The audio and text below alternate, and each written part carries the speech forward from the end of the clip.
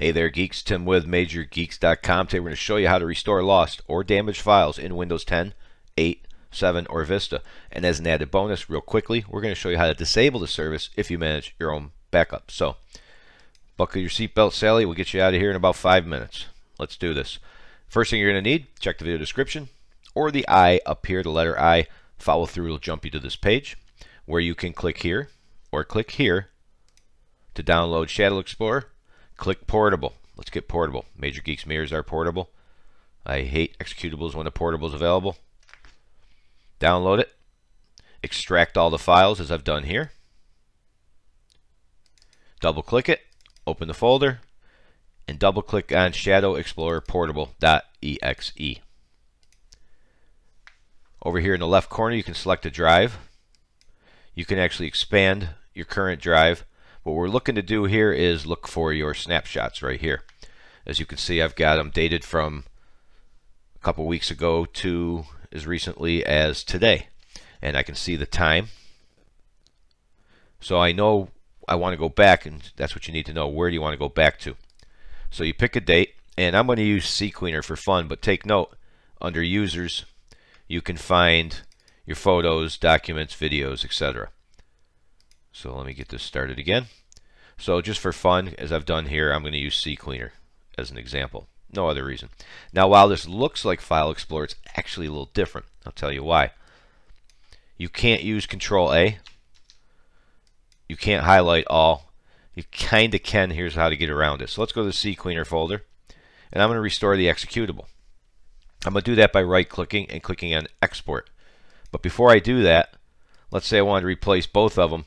You can hold the Shift key down and move your arrows to highlight multiple files.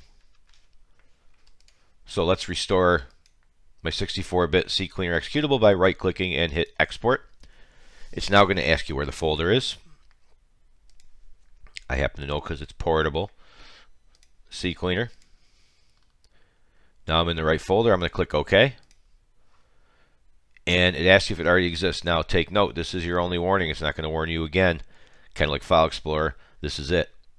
It's not going to say again, are you sure you want to overwrite it? Once you click yes, you're done.